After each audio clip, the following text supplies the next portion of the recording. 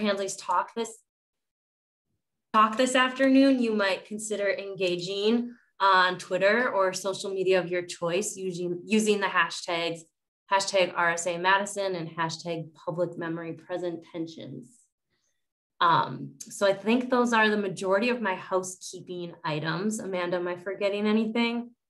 We're good? Okay, so I'm going to go ahead now and introduce our speaker. So Derek G. Handley, and this is on page 6 of your program, if you would like to follow along as I read Professor Handley's bio.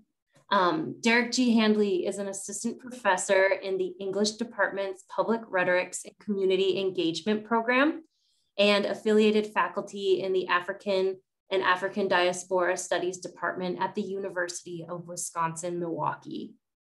He is a Navy veteran who earned his PhD in rhetoric from Carnegie Mellon University. His book project, The Places We Knew So Well Are No More, A Rhetorical History of Urban Renewal and the Black Freedom Movement, looks at the rhetorical strategies and tactics used by African-American communities in Milwaukee, Pittsburgh, and St. Paul, Minnesota, as they resisted urban renewal. Before coming to UWM, Derek was a Chamberlain Project Fellow in English and Black Studies at Amherst College and a pre-doctoral Mellon Fellow at the James Weldon Johnson Institute for the Study of Race and Difference at Emory University. He is taught at Lehigh University, the United States Naval Academy, and the Community College of Allegheny County. His research interests include African-American rhetoric, urban studies, and the Black Freedom Movement. And the title of his talk today is Hemmed In, Race, Place, and Resistance in the City. And after Derek's talk today, we'll have plenty of time for a Q&A session. So please save some questions for the end of his talk. And without further ado, it's my pleasure to introduce Dr. Derek G. Handley. Thank you so much, Kelly. It is an honor and a privilege to be here. I want to thank the Madison Student Chapter RSA for putting on a great virtual symposium. I read some of the abstracts of the graduate students who've been presenting, and just amazing work folks are doing. And thank you, Kelly and Amanda, for helping me with all these technological issues. You think be used to Zoom by now. I feel privileged to be sharing keynote speaking duties with Dave Tell.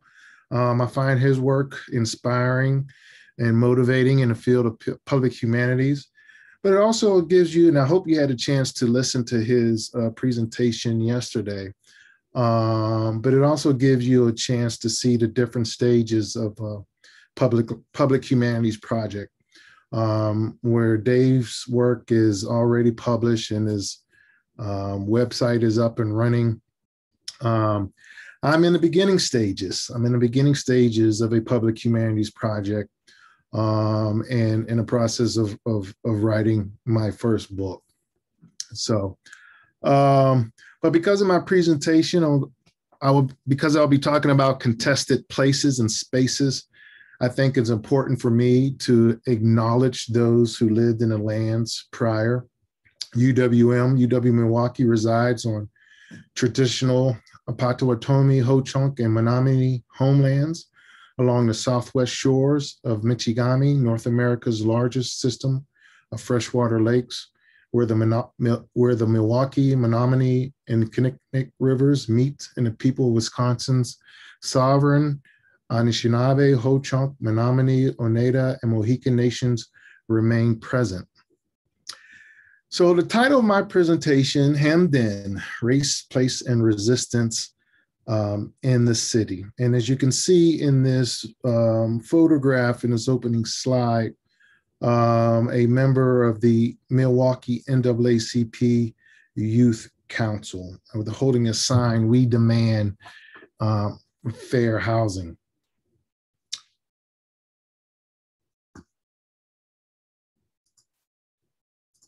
Okay, we got it. So in this talk, I would discuss two research projects that I'm working on, which explores the rhetorical history of African Americans responses to restrictive housing covenants and urban renewal policies in the early to mid 20th century. Again, I'm going to try to use this one presentation to talk about two projects. In essence, what I'm most concerned about is Black agency in the urban North in the 50s and 60s. And what I mean by Black agency is the civic actions taken by African-American individuals and organizations in their quests for what they deemed as, quote, full citizenship. And I'm also drawing upon the work of Malifi Asante, who suggests that African-American rhetoric is hinged upon the assertion of, quote, ethical leadership and, quote, seeing ourselves as agents in the world rather than objects or victims. First part of this presentation will discuss Black agency as part of a community public humanities project. And that project is titled Mapping Racism and Resistance in Milwaukee County.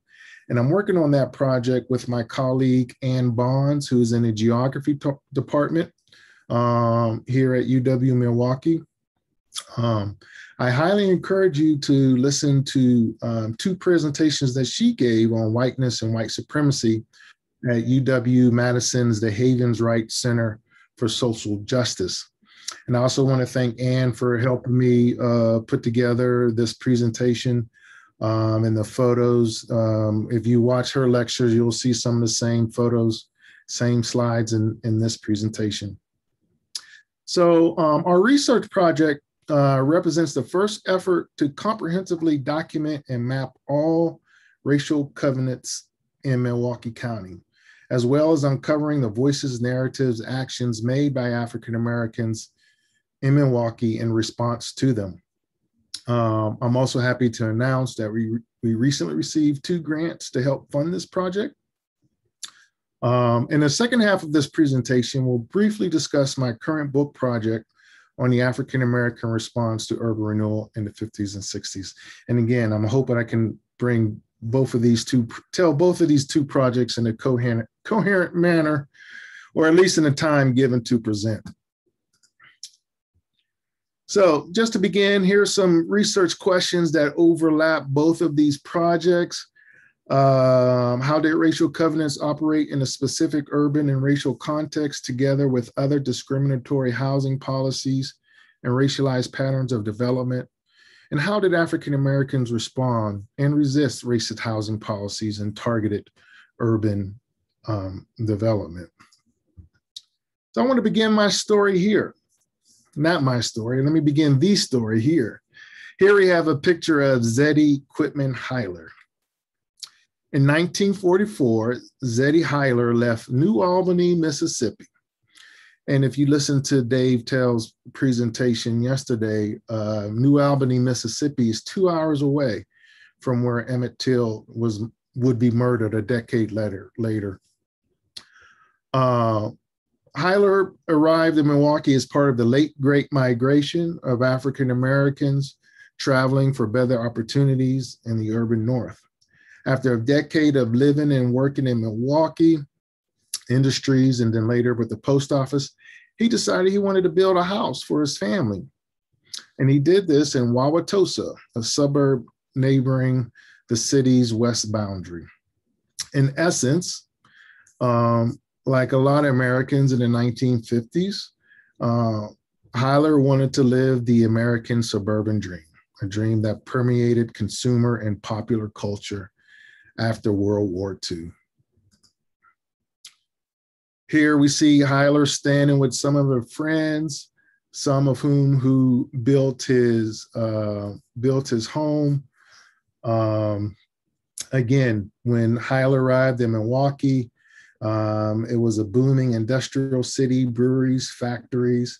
He occasionally held 2 jobs at a time to, quote, to help us get ahead, as he said, and he eventually bought property in a neighborhood in Milwaukee called Brownsville, which you'll hear about later.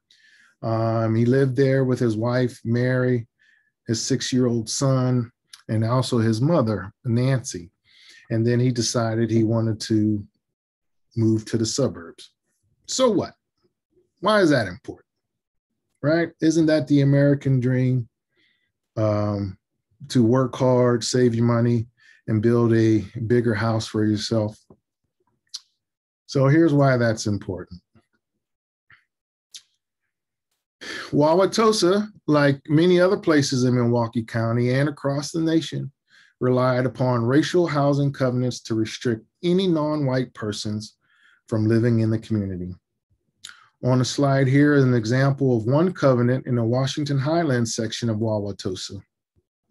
And the covenant reads, "At no time the land included in Washington Highlands or any part thereof or any building thereon be purchased, owned, leased, or occupied by any person other than of the white race." Now, this is the part of the covenant that I find very interesting. This prohibition is not intended to include domestic servants while employed by the owner or occupied in land included in a tract. You can be in these spaces, you can be in these homes, but only if you're there as a domestic servant. So this was the situation facing Hyler and any other non-white person who wanted to move to a Milwaukee suburb. To subvert this racist practice, Hyler asked his white friend to buy the property and then sell it to Hyler. As a result, Hyler is the first Black person to buy property in Wauwatosa. And then according to a Milwaukee News report, quote, "Shortly after construction began on his house, $800 worth of damage was inflicted on his property, and he received 75 threatening phone calls telling him to, quote, stay where you belong," end quote. But none of this deterred Hyler. He personally submitted his permit to build on his lot at 2363 North 113th Street in Wauwatosa. Recalling that time, Hyler says, quote, "I went right to City Hall and applied for all the permits in person so they wouldn't have to guess who was coming to dinner." So if you're a fan of Sidney Poitier, you'll recognize that movie reference, Who's Coming to Dinner. Despite community resistance, Hyler built his house in 1955 and remained there until his death in 2004. Many other covenant-breaking families across the nation face different outcomes, including mob violence, arrest, and loss of their homes. So where was it that Hyler was moving from? Here we have a map of part of Milwaukee that is often referred to as the inner core. And in the smaller dark square was where African Americans were regulated to in 1940. And then the larger square, how many were there in 1960. In Milwaukee, the number of African Americans grew from over 8,000 in 1940 to nearly 22,000 in 1950 to 63,000 or just under 63,000 in 1960 and over 100,000 in 1970. So this progression of African American population increasing. I highly recommend a book, The Warmth of Other Suns by Isabel Wilkerson, that talks about the Great Migration. And here, and I just want to pause here to think about this. Over a 10-year period, these increasing of African American immigrants, if you will, from the deep South and coming into the spaces and being restricted as to where they can live. So what you have is you have a sense of overcrowding. Some homes that were built for single families being divided up, where families occupying rooms and bathrooms have to be shared. And this influx of new residents heightened racial anxieties of the city and brought racial prejudice by Milwaukeeans to the forefront of racial politics. Another way of thinking about this or visualizing this, here we have a red line map of Milwaukee. And you get to see And this map is from 1938 of Milwaukee County.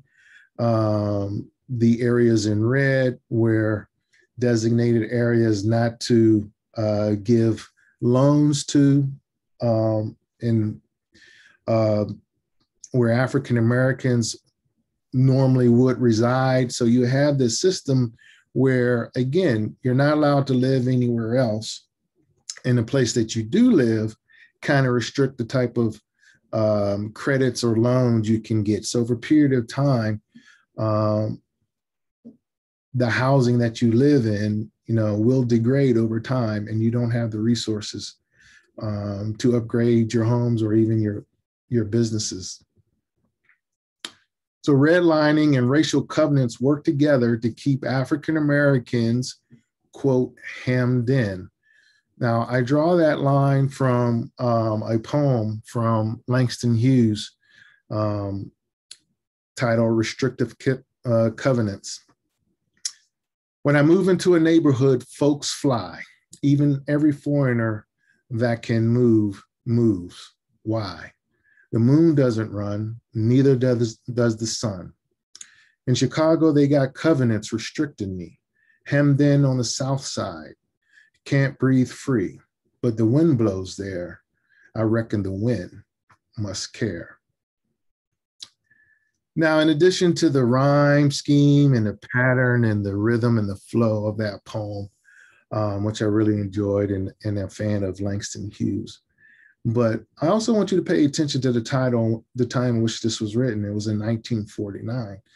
And it indicates how far back African Americans have been aware and have been struggling against housing restriction. Of course, it goes even further back than that.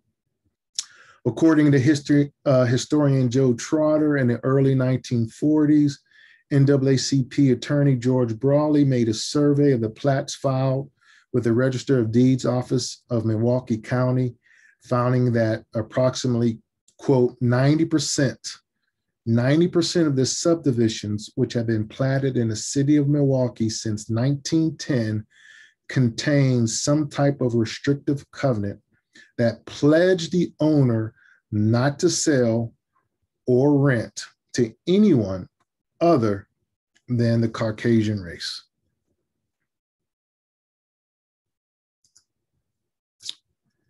Which brings us back to Zeddy Hyler. And because of what he had to overcome, because of everything he had to do, is why we can label his action of buying a land, building a ranch-style house in a suburban neighborhood as an act of resistance. And in our public humanities project, we want to capture other examples, want to capture examples like him, individual as well as organizational resistance to these restrictive housing covenants. As I said before, our project is called Mapping Racism and Resistance in Milwaukee County. And what's different about this project, and I think, is identifying Black resistance. While a growing number of scholars and organizations have mapped redlining and restricted covenants to visualize the legacies of discriminatory housing practices and their connection to contemporary patterns of racial segregation, none of these endeavors map resistance to restrictive housing covenants. As a result, the existing narrative neglects Black agency in challenging racial covenants and the ways in which their resistance has contributed to housing debates and civil rights activism. And I'm really particularly interested in the civil rights movement in the urban North. Our digital project seeks to address this gap through mapping and rhetorical analysis of racial housing covenants and resistance to them in Milwaukee County. Though racial covenants have been illegal for over 50 years and unenforceable for over 70, they remain embedded in property deeds throughout Milwaukee County as evidence of the ways in which racism and segregation systems mapped race and urban development. So to do this, we're going to be drawing from the innovative methodology developed by the Mapping Prejudice team and their collaborative mapping of racial covenants in Hennepin County, Minnesota. I highly recommend you take a look at the website mappingprejudice.org, and see the work that they've done in mapping these covenants. Our digital humanities approach will bring together GIS-based data visualization, archival and citizen research, and community engagement to construct a website and an interactive digital map of all racial covenants recorded in Milwaukee County between the years of 1910 and 1960, as well as the challenges to them until the passage of the Open Housing Act of 1968. Our plan is to recruit citizen researchers by holding community workshops on racial covenants in Milwaukee and surrounding suburbs, to visit high school and college classes, and to use various social media platforms. The outcomes from this research, again, will include an interactive digital resource about covenants and challenges to them in Milwaukee County, a collaboratively produced map visualizing the geographies and temporalities of covenants and covenant resistance, and a data set of racial covenants that will be accessible to the community, policymakers, and other researchers. So that's the plan for the digital mapping project. But what about the neighborhood where Hyler moved from? This is a 1950s view of Bronzeville, the heart of African-American business community in what many Milwaukeeans call the inner core. By 1965, 98% of African-Americans lived in the central city of Milwaukee, which at that time was the largest concentration in the nation. And this large concentration would leave African-Americans vulnerable to the racist urban planning practices of city, state, and federal officials who targeted the economic neighborhoods, the economic centers of many African-American neighborhoods. A significant part of Bronzeville was destroyed in order to build the I-43 freeway. Despite their minority status in Milwaukee, African Americans accounted for more than half of the people that will be displaced by the construction of Milwaukee highway system in the 1960s. And the housing that was tore down, not enough of it was replaced. And I just want to pause for a second. I just say I find this photo fascinating. I find this photo haunting. Unfortunately, I don't have the name of the couple. That's something that I want to find out. I want to know their story. And I think this is what we talk about in public humanities. These are real people that are being affected. You know, how did they own their home? Did they build it? Did they move here looking for a better place? Where did they go? Or where couldn't they go?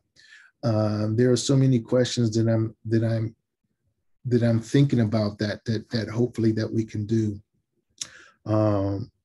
with this project, but also in thinking about it in terms of my book project.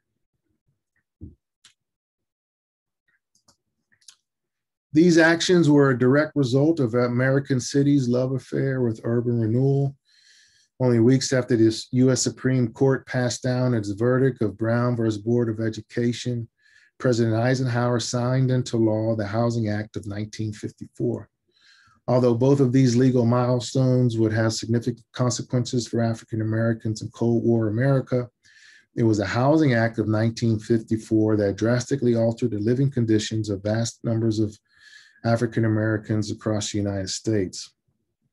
The passing of the Housing Act of 1954 and the Highway Act of 1956 gave American cities unprecedented power to build arenas, highways, apartment buildings, and shopping areas, which transformed the material layout and appearance of their cities. And unfortunately, a lot of this work that they were doing were not benefiting African Americans. And just on a side note,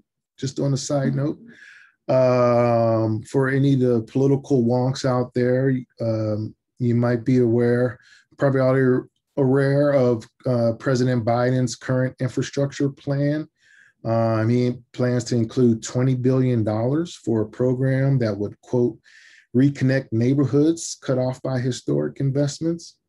And also the Transportation Secretary, Mayor Pete, has been receiving criticism from politicians for saying that, quote, there's racism physically built into some of our highways, end quote.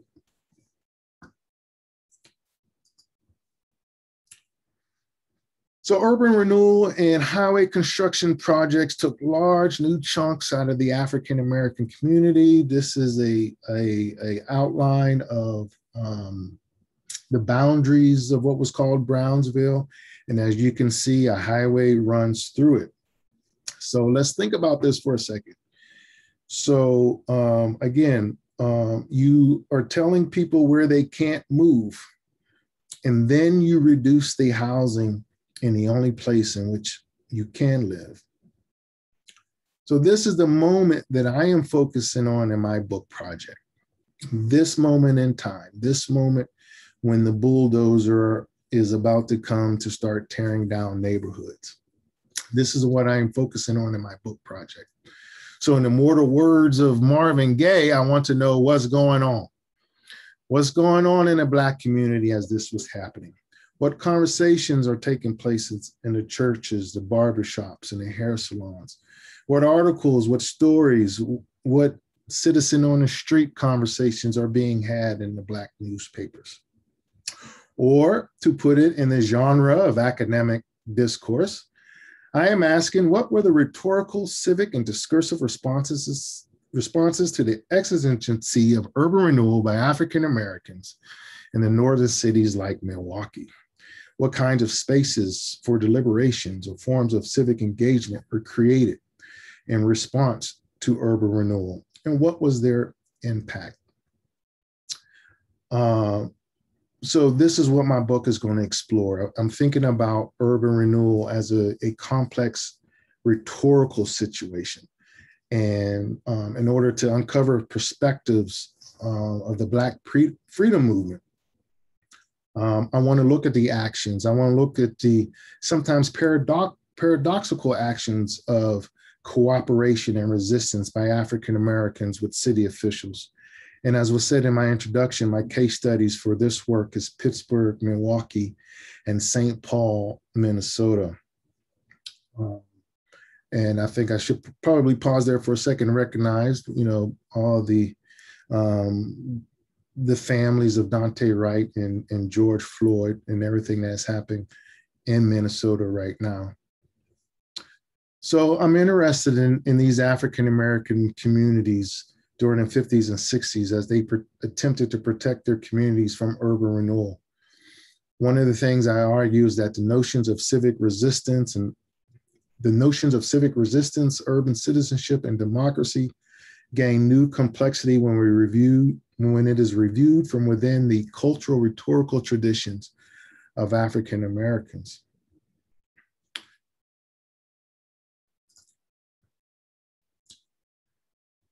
So with this as my goal, this as my focus.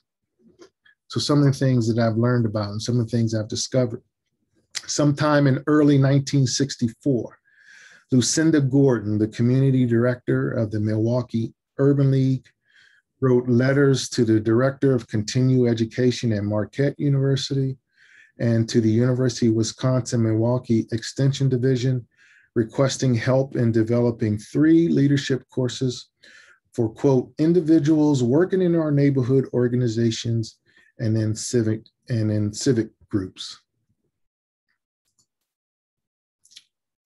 So out of that came these leadership seminars. The leadership seminar was offered in 5 weekly sessions between September and October 1964, and were designed to, quote, foster active participation by African American residents in civic activities in the community.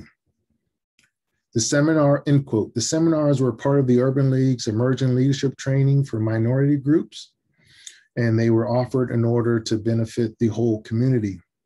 The program was open to minorities who lived in the Milwaukee area, for, quote, at least 18 months. You had to live in Milwaukee for at least 18 months. Keep in mind all these people who are migrating and who are between the ages of 18 and 45. I don't know how they came up with those numbers, 18 and 45, but I find that curious, especially for those of us who are just outside of those numbers. The participants had to be recommended by the Urban League, clergy, youth organizations, schools, etc. According to the 1964 proposal, the leadership program had several goals to serve the city of Milwaukee, including, quote, providing qualified social conscious person who will assume the positions of leadership in the community, and by helping prepare the participants for a more effective role in community development. In looking at the titles of the lectures that we'll be giving in this seminar, government structure, citizen preparation for involvement in public hearings, service of the Department of Public Works, ordinance on landlord-tenant responsibilities, community renewal program, organization for social action. And I'm not going to go too deep, but I see this as a site for rhetorical education, a space served as a training ground for or a practice area for marginalized rhetors to develop their rhetorical skills before entering a white majority dominated public sphere. The other thing too, I want to tell just a quick Madison story. When I was visiting Madison as part of the RSA Summer Institute a few years ago, I was able to do some research on this project. And, we have these archive stories. So when I found the folder in about leadership seminars in the Urban League, and I opened up the folder, this speech communications 101 syllabus fell out. And that's just, one of those little moments when you're doing archival work is like this gem. And so the way that they were thinking about leadership and organizing these seminars, they were also thinking about communication. And I don't mind, although I'm in the English discipline, I don't mind giving a shout out to our communication scholars and colleagues. So the Milwaukee Leadership Seminars were noteworthy not only for offering a space for citizens to learn about urban renewal policies, but also connecting the idea of leadership with civic engagement in the African-American community. I contend that in many instances of the Black freedom movement, leadership often operated as an intercommunal reciprocity, meaning that leaders were followers and followers were leaders. This reciprocity operates on a similar principle as the African-American rhetorical concept, call and response, which is a spiritual component to the rhetor's message that can only be validated by the audience's participation. By the audience participation to obtain a, quote, a spiritual and harmonious balance. The specific I can never say that word, exigency of the African-American community is that a model of leadership that is strongly oriented around one top-down figure making things happen is not sustainable in all situations. In fact, the primary conditions of political motivations require that people see leadership as a reciprocal relationship, which means bringing your gift, serving your talent, or sometimes stepping aside for the sake of the whole. So I see these seminars as a place where agency, Black agency, is being distributed. Another way I've been thinking about this as well, and I've recently read Ralph Ellison, the writer Ralph Ellison, characterizing ensemble jazz improvisation as a, quote, antagonistic cooperation, both collaborative and competitive.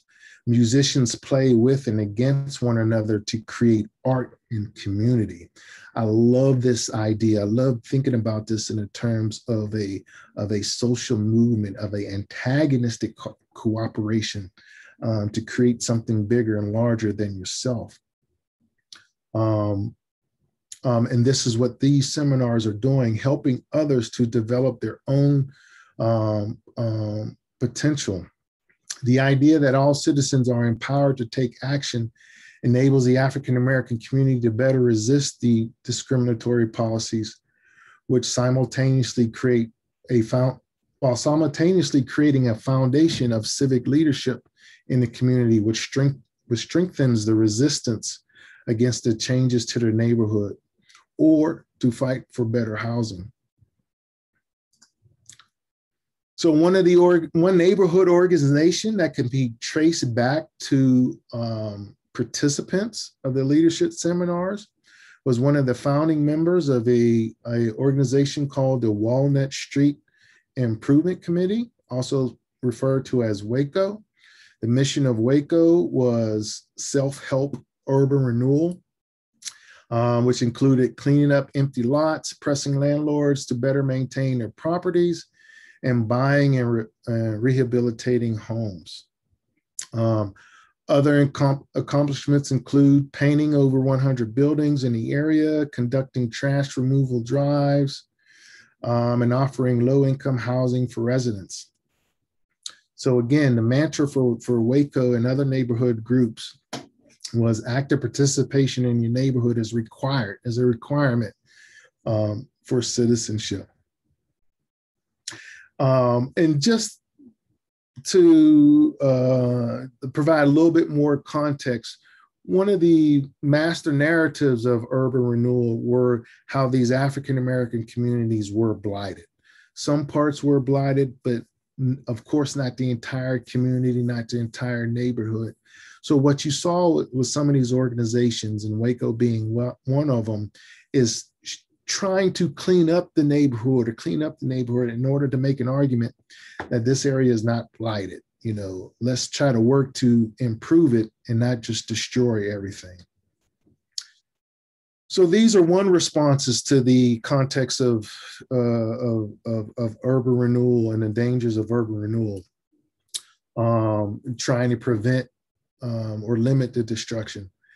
Then another protest and probably another response is probably more well known here in Milwaukee was the increased push for open housing. So here we have a large gathering in 1967 for the open housing campaign. But this push began with Val Phillips, who was the first African-American politician to be elected to Milwaukee City Council in 1956. She provided African-American residents one representative voice in the city's political arena. In 1962, Phillips championed a bill to alleviate the housing pressure within Milwaukee's African-American neighborhoods. If passed, the bill would have prohibited, quote, both formal and informal discrimination in the renting or selling of housing within the city, end quote. However, due to lack of the political power of African Americans, the measure was defeated overwhelmingly year after year after year after year during the 60s. But Val Phillips recognized the power of media in her cause. Like Martin Luther King, understood how Bull Connor would be a good foil for protests in Birmingham, Alabama, and draw media attention. Phillips understood the visual, what I think I'm calling right now a visual ethos, if you will. Understood how Father James Groppe, as an active ally, could draw more media attention to the fight for fair housing, for the fight to push open housing. In an oral history interview, Phillips said, quote, Groppe didn't join the fight until 1967, and he called and asked if he could join my cause. But after Groppe got in it, it got more attention than when I was doing it all by myself. I have to give him his dues. Here was a white priest and these little black kids who were sort of ghetto kids. And it was just too movie-like for them, meaning the media, not to be attracted. And Groppe, even though I'm sure he enjoyed the intention, never ever tried to pretend like he was the main show. When they, meaning the media, come up to him, he said, "Hey, we're cool. We're just here to support Vel," end quote. And here we have an image of Groppe and Vel Phillips. This was during the 200 consecutive days of protests from August 1967 to March 1968, protesting racial discrimination in housing across the city. UWM has a digital project called March on Milwaukee, where a lot of these images and stories and biographies of these people are available, as well as the Encyclopedia of Milwaukee, which is also online.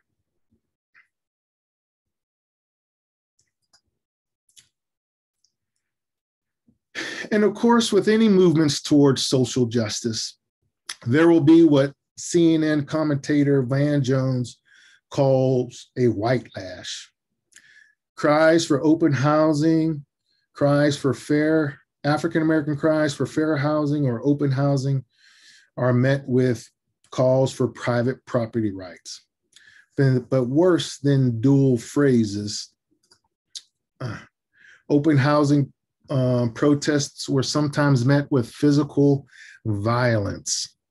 Mary C. Arms, former member of the NAACP Youth Council, remembered in a 2008 oral history interview that, quote, "They were on top of those cars throwing light bulbs at us, besides the bricks and bottles and sticks and anything, and spitting. Little kids with t-shirts on saying, 'Go home, nigger.'" Again, for a deeper dive into the white resistance to these open housing marches and protests, again want to refer to you to my research partner, Ann Bonds, and her lectures titled "Rethinking White Supremacy in Precarious Times." So the legacy of these practices still affect us today. This is a 2011 map, color-coded breakdown of the racial demographics. In Milwaukee County, shades of red is the percentage of African-American residents. Shades of blue are white residents. So as you can see, in the surrounding counties around Milwaukee and in areas in Milwaukee County, how segregated it is. Some have called Milwaukee the most segregated place in the country. In his book, Color of Law, Richard Rothenstein reminds us that, quote, "Our system of official segregation was not the result of a single law that consigned African Americans to designated neighborhoods. Rather, scores of racially explicit laws, regulations, and government practices combined to create a nationwide system of urban ghettos surrounded by white suburbs."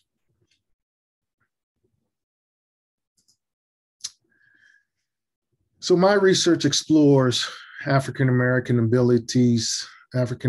residents' abilities to make their own rhetorical choices, and highlights their struggles to acquire expanded civic rights, illuminating in the process the complex intersections of race, place, and power in northern US cities during the mid-20th century.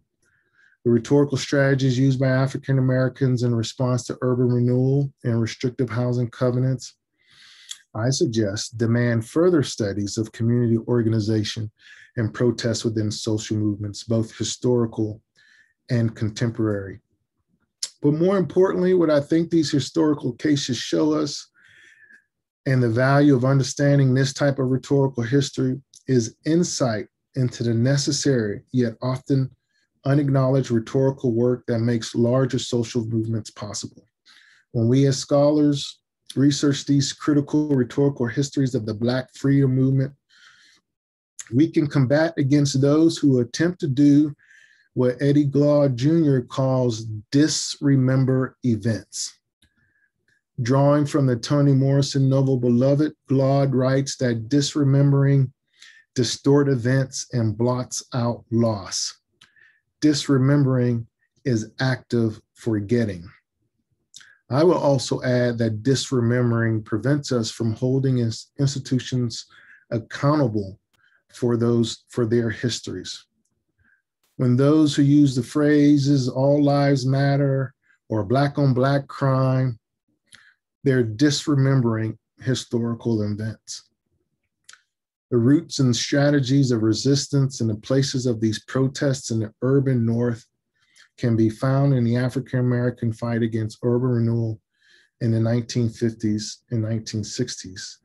Exploring and recovering such rhetorical histories are crucial for honoring the legacy of the unfamiliar names in the civil rights movement, like Lucinda Gordon, who said, quote, "I was part of a generation that helped break down barriers for African Americans so they can reach their full potential. And I stood on the shoulders of those who came before me." So standing on her shoulders, I hope that the Digital Humanities Project, co-produced with the local community, as well as my book on African American organizing and resistance to urban renewal, will help us to get a little closer to understanding how systemic racism works in our country, and to begin to think of new ways to address housing problems in Milwaukee and across the nation in general. Thank you.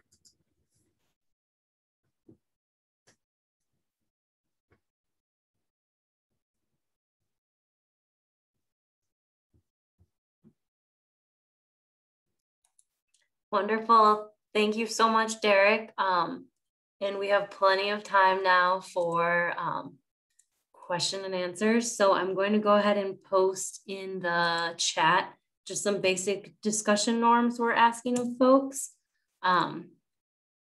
So we're asking to ask a question, please either type your question in the chat, or you can use Zoom's hand raise function, which I see some folks are already using.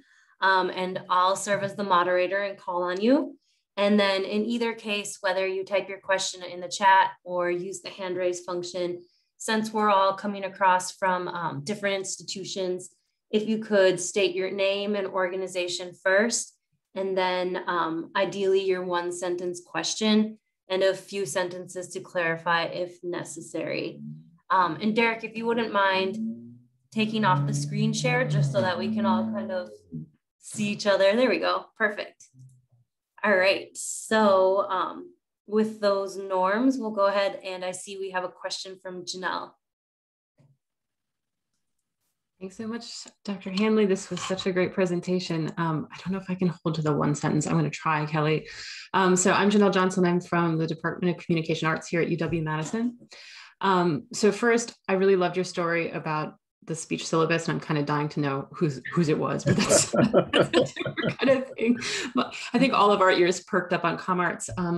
But my question has to do with the language of the covenants. And one of the things that was really striking to me when you put up the language from the Wauwatosa covenant is that it was identical word by word by word to a covenant that was also in place in the neighborhood that I live in now, which I discovered when we bought our house here in Madison at Sunset Village. And it was literally included with our housing documents when we purchased our house. They included it as part of the package. So I'm curious about if you know those covenants, how that language circulated as a kind of boilerplate, and whether or not it was something, did you find a lot of similarities in terms of that language, either within Milwaukee or in some of the different cities that you're looking at, or did each of them have slightly different language as part of the covenants?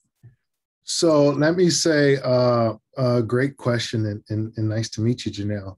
We're still in the process of that. This is the very beginning of getting these covenants, and there's thousands. There are thousands. So this is the front end of this of the project,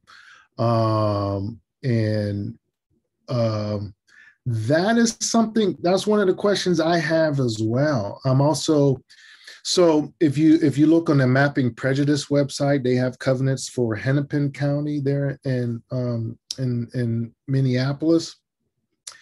And in some of those covenants, they would break down specific groups. You can't be Asian, you can't be Jewish, you can't be of African descent, Negro descent, and Ethiopian descent. One of them, they just in case you didn't identify with one of those other ones, we're gonna make sure you don't come here. But what I've seen so far in Milwaukee has just been, you can only be a member of the Caucasian race. But we're talking maybe 15, 20. So that is a question I do have, is like, are they different if they're a boilerplate? Where do they come from? So yeah, that's a good question. What I can put in the chat, Janelle, is there has just really only been one published academic work about Milwaukee County covenants, and there's not the whole covenants, but there's clips from the different neighborhoods. I'll put a link of that into the chat, and but just here in Milwaukee County, there were different ones. Each of them were different. So, but I'll share that with you. Thanks for that question, Janelle. And it looks like next we have a question from Caroline. Hi there. Hey, Derek, thanks so much for your talk. It's really cool to see this project develop through time. Like, it's wonderful to check in, and thank you for sharing materials about the project with English 703 this semester. So I appreciate that too. I'm Caroline Gottschalk-Drishke, from UW-Madison in composition and rhetoric. And my question is related to working on these sort of vernacular stories of regular folks who are impacted by really profound and significant changes. That's of interest to me. And I was thinking about that already when you showed the picture of the couple in the cleared out lot, for the expressway. And I'm just interested to hear more from you about how you're managing kind of methodologically how to access stories from regular folks, how to figure out who's in that photo and how to figure out what their story was. I'm just interested if you have good ideas and experiences about how you've dealt with that. Wow. You know what? So let me talk about from the book perspective. Right now,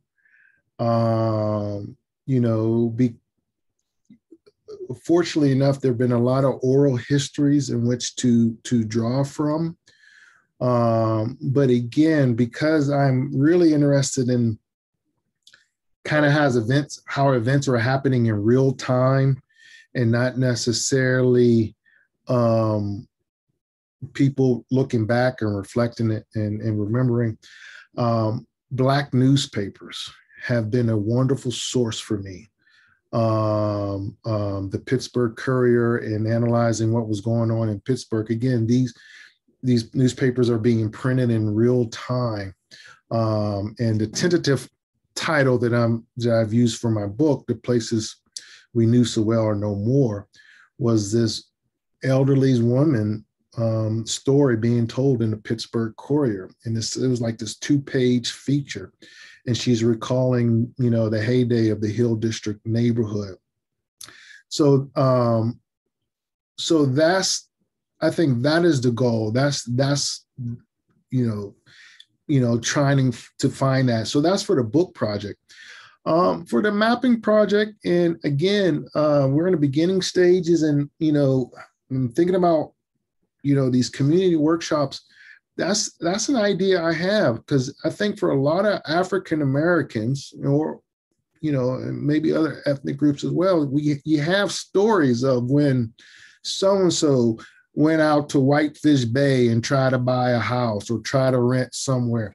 So we can maybe actually capture some of those stories through the community workshop. And I think that's what's important to me, is not just the institutional voice, who did what politician did what urban planner did what, but the people on the ground, like what you're saying, is so trying to capture those stories. So that's something I'm thinking about. Want to get the book done first.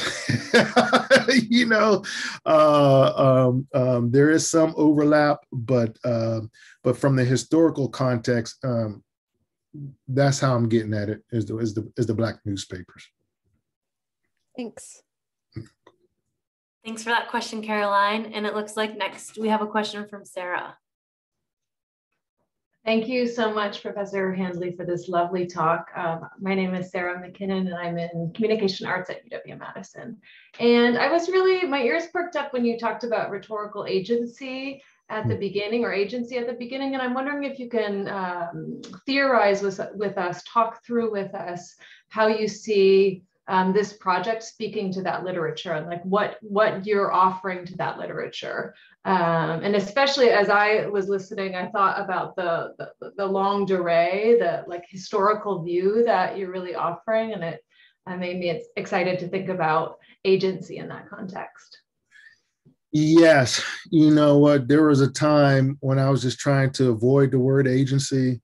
There was a time I was trying to avoid the word memory because of these conversations. But I've come back to agency, and here's why. When I start looking at the civil rights movement,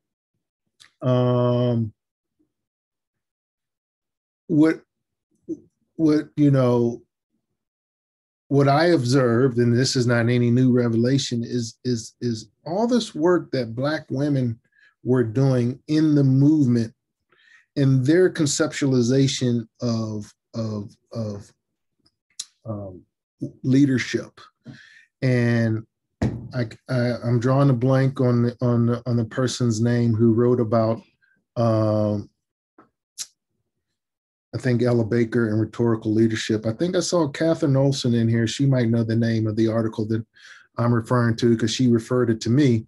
But what I am offering new is not from the traditional speaker on high, making moves, follow me, pushing things. But what I'm thinking about how agency is distributed throughout the movement, if you will. You see in Septima Clark, these citizenship schools, Stokely Carmichael, these citizenship schools in the Deep South during the civil rights movement. And I'm putting this on par with the leadership seminar here in Milwaukee, where is this relationship between, being an active citizen means being a leader in the community, and let's see, we can train more active citizens and more leaders, not just come follow me, but everyone is a leader. So I think that's the thing that I'm trying to offer, is this distribution of agency. So I'm not necessarily trying to, I'm familiar, the postmodern theories about agency and that debate, and Cheryl Geisler's conversation about agency, but what I am suggesting is a distribution of these places where agency is distributed, and where a person is a leader over here in this context, but they might be a follower over in that context. And again, drawing from the African American culture, rhetorical tradition of call and response. The preacher can only preach if the audience is allowing him or her to preach. So together, it's under this umbrella of leadership.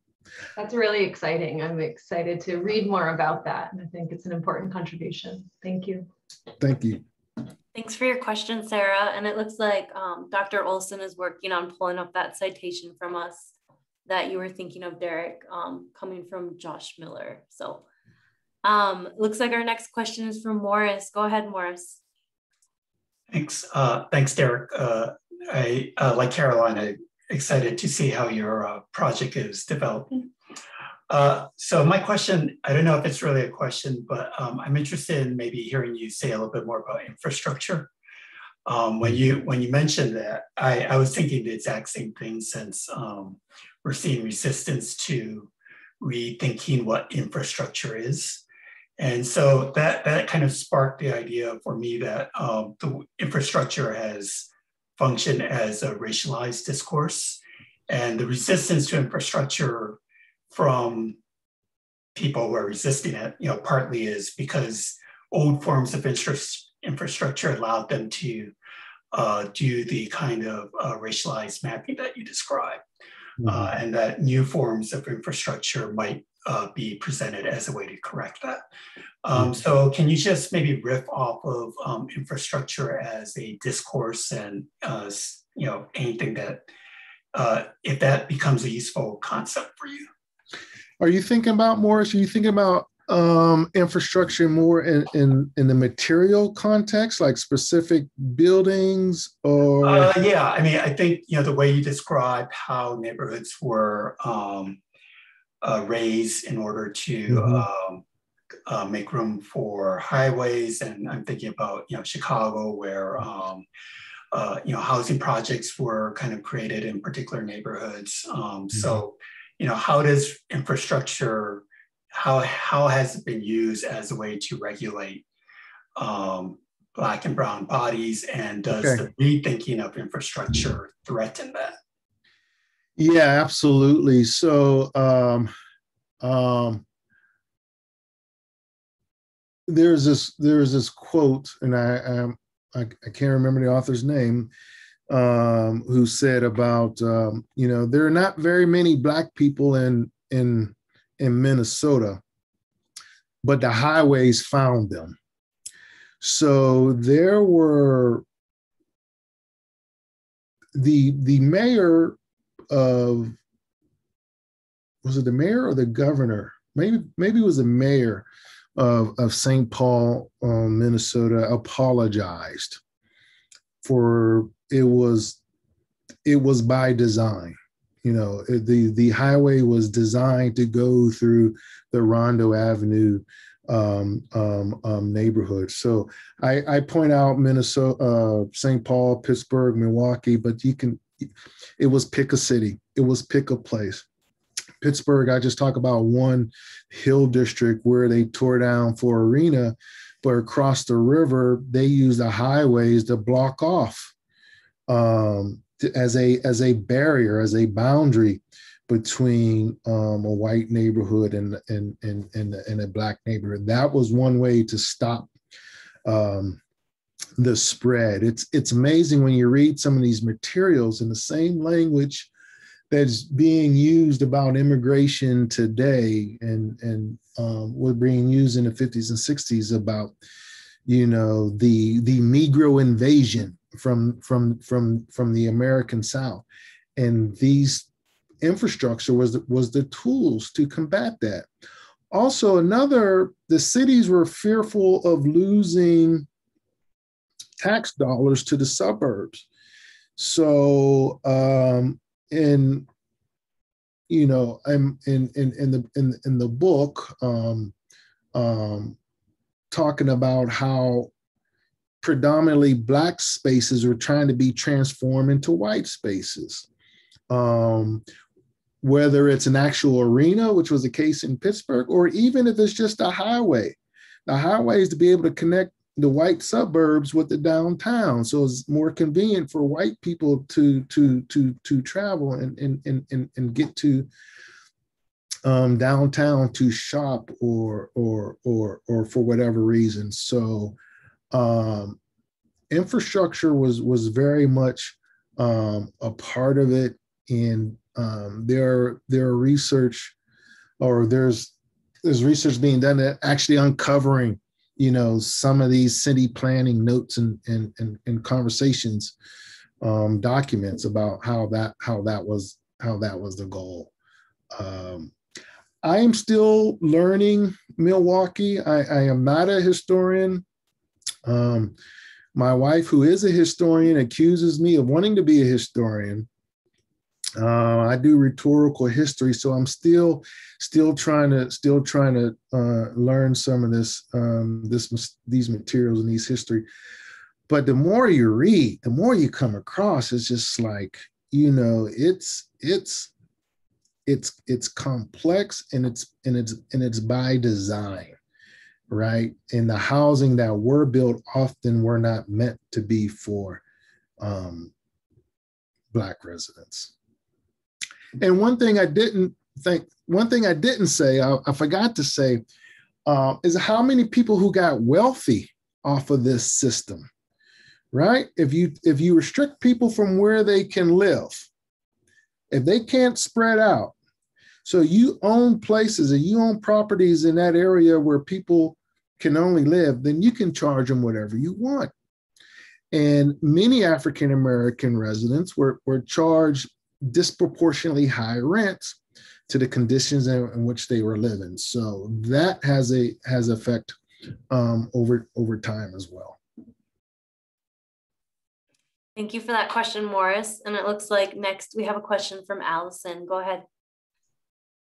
Hi, Dr. Handley. Thank you so much for this talk. I'm Allison Prash. I'm in Comm Arts at UW-Madison.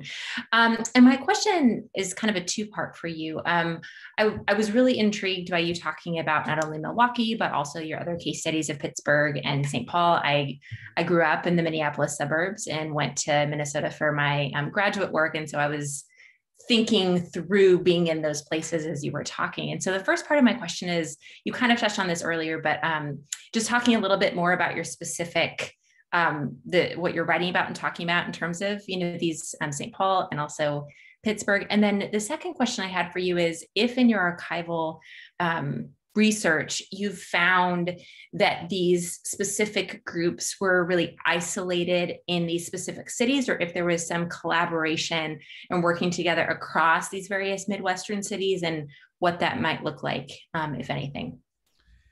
Yes, great question. Let me take the second one first. So in each of these cities, there were local chapters from Urban League and NAACP. And I was doing some archival work. Actually, I think I opened up the book with it, where the local chapter of the NAACP is writing a letter to headquarters, say, hey, we need some help here. They're talking about, and I'm paraphrasing, this is not what he said, I'm paraphrasing, but he's like, hey, we need some help here. You know, they're starting these urban renewal projects. What can you do to help us to talk about housing? So I imagine with you know, in Milwaukee and Pittsburgh, these are smaller cities compared to you know, Chicago and especially St. Paul, compared to Chicago, New York. So you might have, you know, like Lucinda Gordon was working for the NAACP, and then a couple of years later, she was working for the Urban League. So there's all this intermingling, and people are going on. So the communities are small. So they try to coordinate through the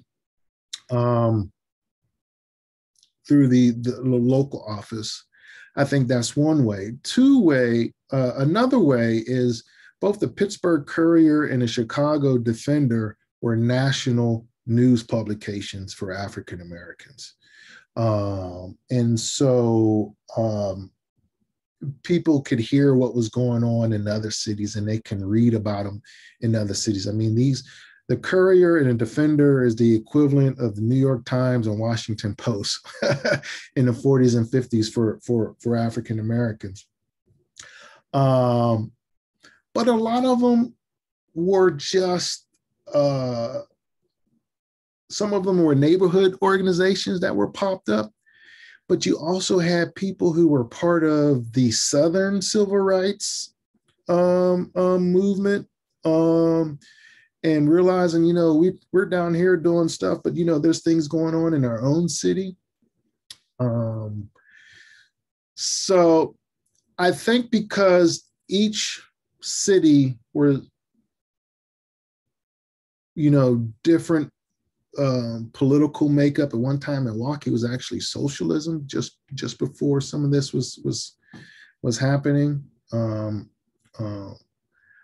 I think there was always going to be a little nuance and a little difference and a different approach on what they could do. The size of the African American population, I think, determines what they could do. So there were some coordination, but I don't think we see it as a massive coordination like we do with the Southern Civil Rights Movement. But they're all feeding off each other. They're all feeding off each other, and they're emboldening each other. So let me stop right there. I hope I answered your question, Allison. Oh, what was the first question? Tell me again the first question. I was just asking about the other case studies, but that was fantastic. So thank you. Yeah. Thanks for your question, Allison. And we have plenty of time as other folks have questions. Feel free to use the hand raise function or type those into the chat.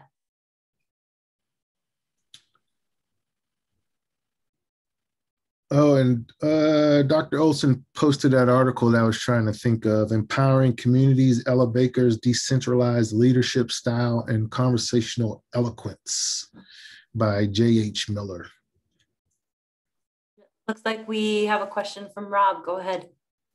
Hi, thank you. Thank you for this really wonderful talk. It seems like an amazing project.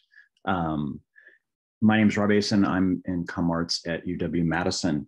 So with respect to your digital mapping project, you had mentioned early on that you planned to use citizen researchers.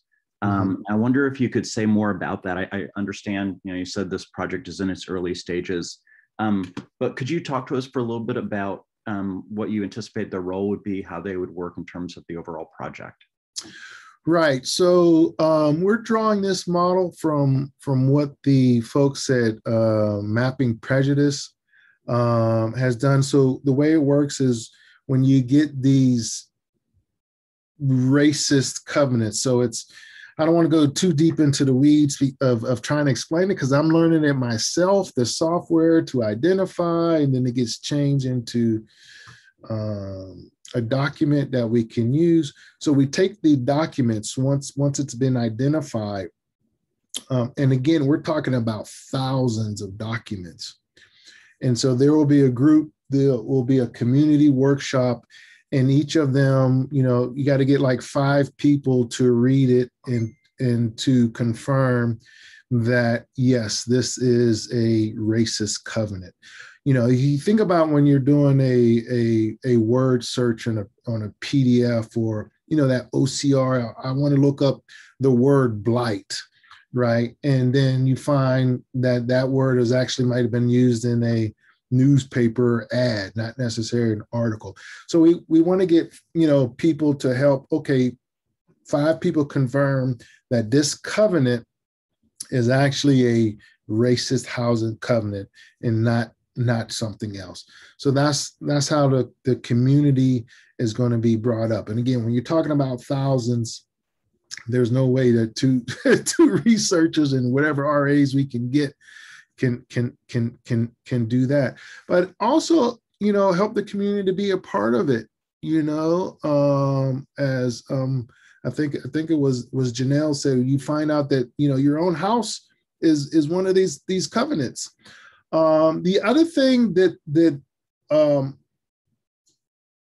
I mentioned before, as far as citizen researcher, is if during these workshops, there's someone in your family, I'm thinking about African Americans, who has a story regarding housing.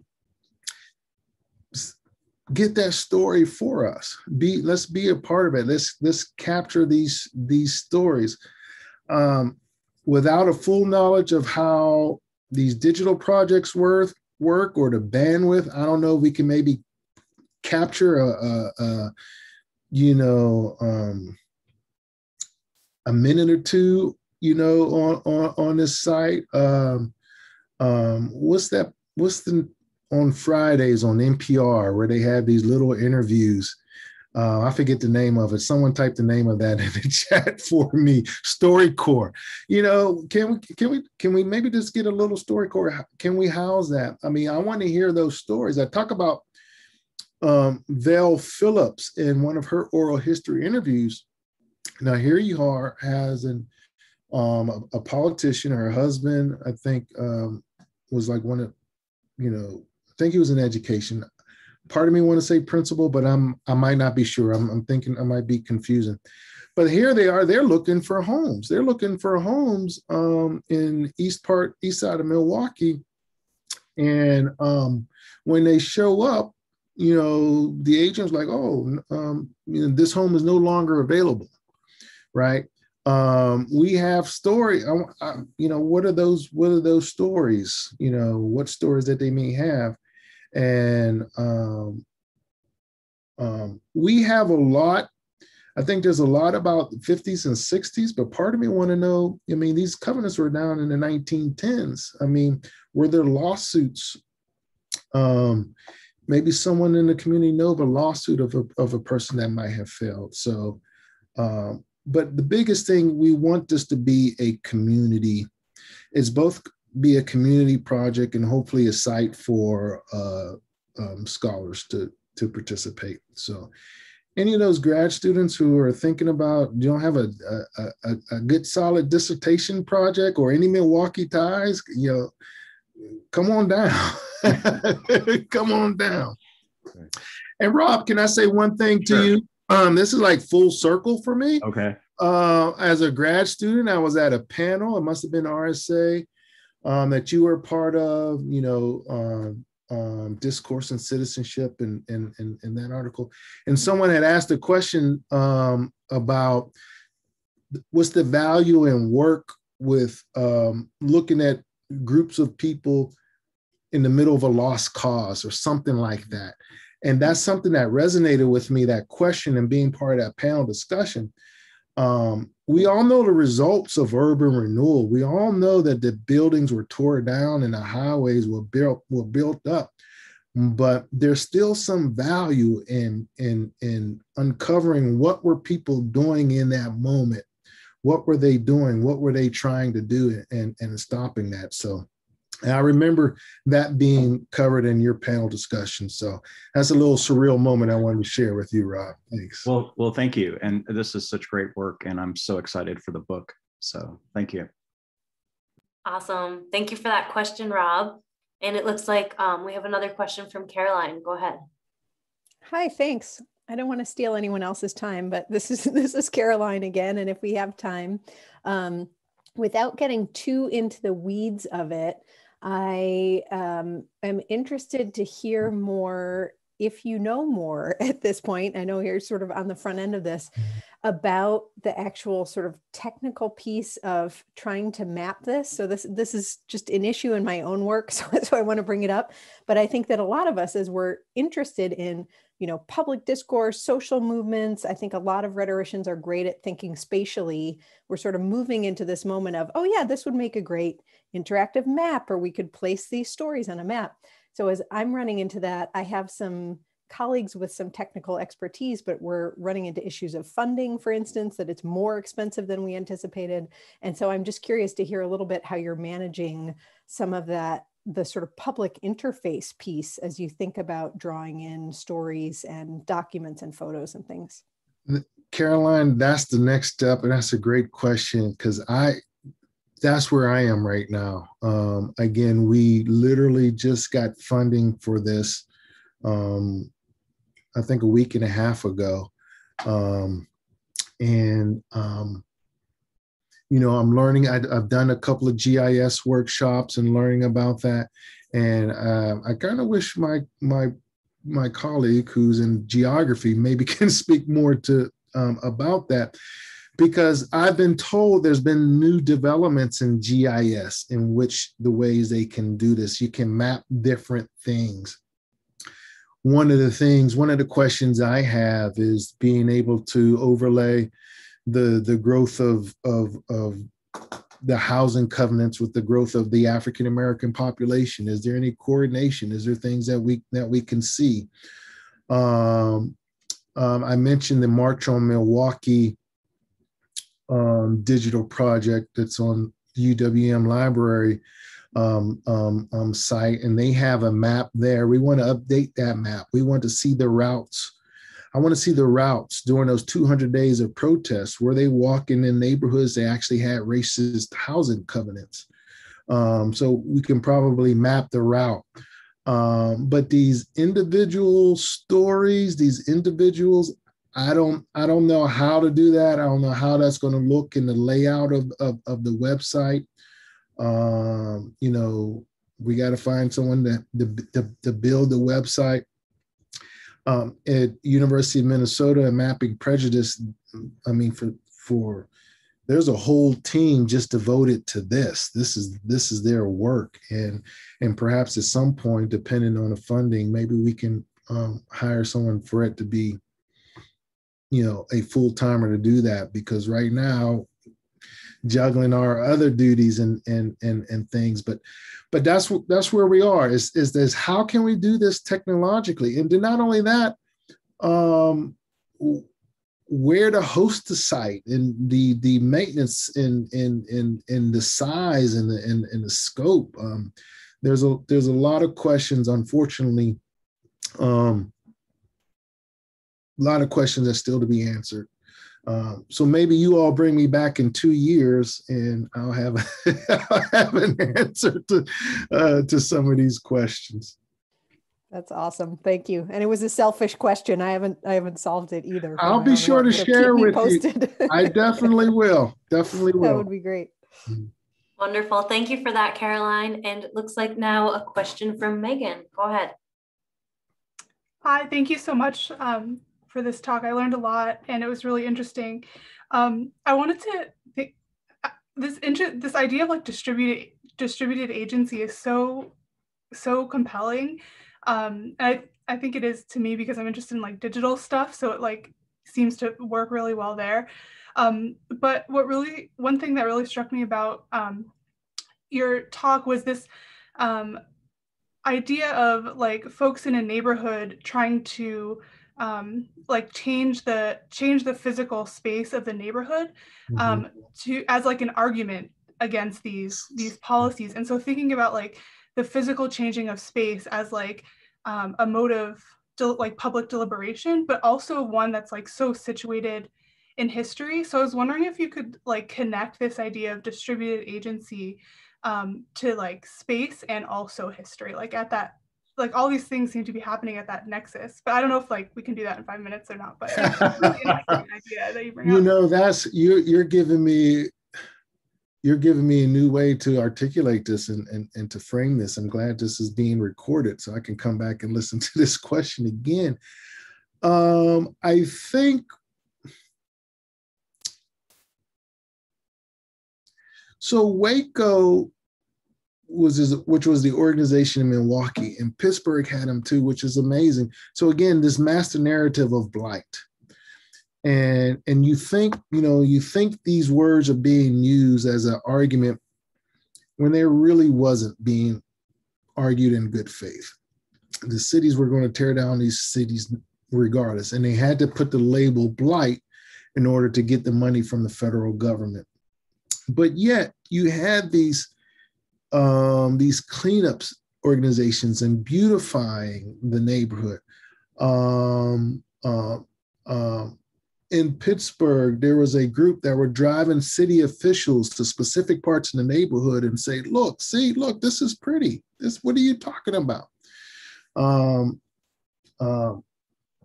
don't know how, but I somehow see kind of like a connection with politics of respectability, if you will.